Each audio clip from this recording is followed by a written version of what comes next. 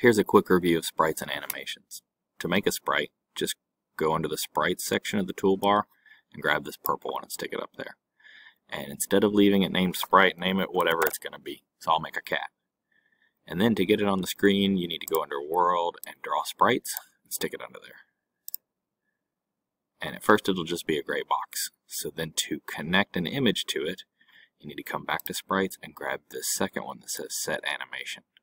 And you need to stick it right underneath. Make sure that the first blanks match, so like that, and then hit run again. Now I've got an error because it says unable to find an animation named Animation 1. This right here is the name of the picture that you're trying to connect.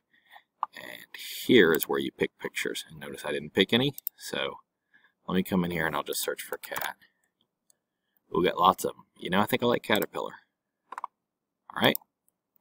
Now I can hit this little down arrow and say I want my cat to look like a caterpillar.